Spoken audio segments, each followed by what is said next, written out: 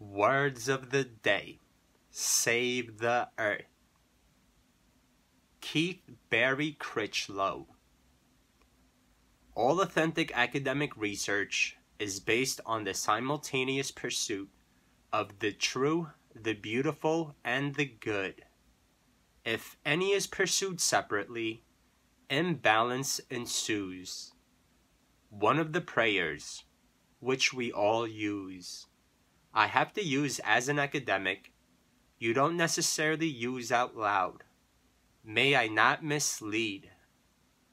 I don't feel qualified to talk about superconsciousness, so anything I have to say about it, I'd worry I might be misleading somebody.